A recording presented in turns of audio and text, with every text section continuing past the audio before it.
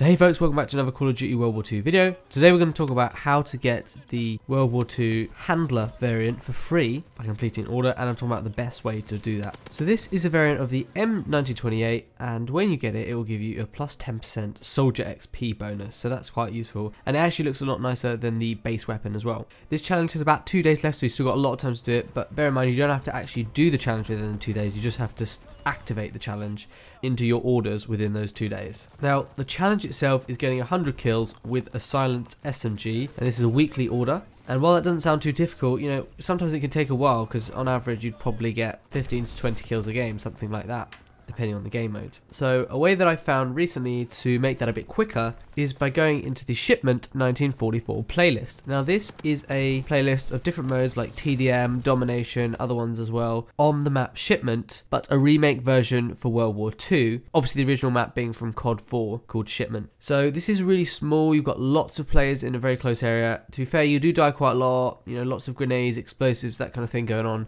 At the same time, you do get a lot of kills as well, so you'll note in this gameplay that I'm not going positive KD, but I don't care, and the reason for that is because I was just trying to get loads of kills to complete the challenge as fast as possible.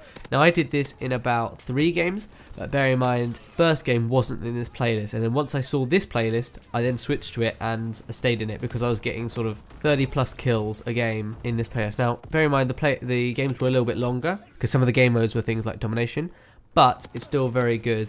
And I do like it. It depends how well you do. Sometimes you can do really well, and other times you might not necessarily go positive, but it's still a good way to get this done as quickly as possible. So what you actually need to do for this order though is get an SMG. Obviously for that you need to be in the airborne division, so you can actually put a suppressor onto your gun. You press left on the arrow pad to attach the suppressor, and to be honest I just went for the Sten, which is an SMG weapon. It's a DLC / supply drop weapon, but I got it off a challenge, and actually currently if you go and do the contracts, you can actually get this done for just 15 headshots, I think. So if you haven't got the Sten, go and check it out. It's a good weapon. Go to contracts and get it done. But anyway, I was just using the Sten. You can use any SMG you like. I like something like the Sten or the PPSH or the M1928. It's up to you, something like that. Those are quite good ones. I like to put a reflex on depending on the gun, but this one I did quite like it, so I put a reflex on so it's just easier to see the enemies. And then also I got a quick draw attachment just because the nature of the gameplay means it's quite fast. People's always popping up round corners. You always need to be on top of your game and need to be as quick as possible, so quick draw is quite good at doing that. There are other attachments you use, but I don't like to use any other ones really, especially for this setup, so that's all I did really. The perk I'm using is to reload faster, but it's up to you really what perk you go for. I found this a lot of fun actually going for this challenge. Hopefully they do a lot more of these in the future with other variants or other guns or things like that, because I found it really good to go for. Love it that it's something as simple as a weekly order, because it motivated me to get on the game and play it and do the challenge. I really liked it, and then I got something at the end of it.